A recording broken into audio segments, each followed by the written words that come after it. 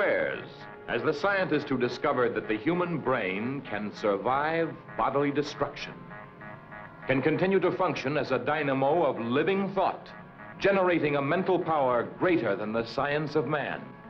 Gene Evans, as his assistant, sharing the burden of a terrifying knowledge with ever-increasing fear and hatred.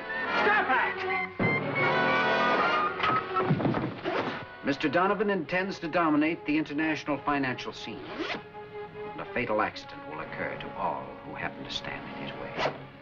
Steve Brodie is the reporter who probed too deeply into the beyond and received the full impact of its deadliest forces.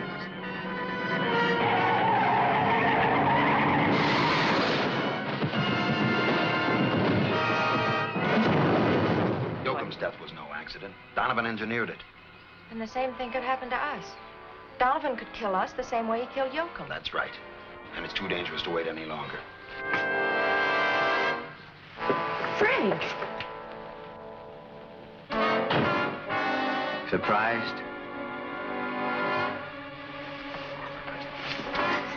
Thanks to Dr. Patrick Corey, Donovan's brain will live, thrive, and continue to grow far beyond the body of Dr. Corey.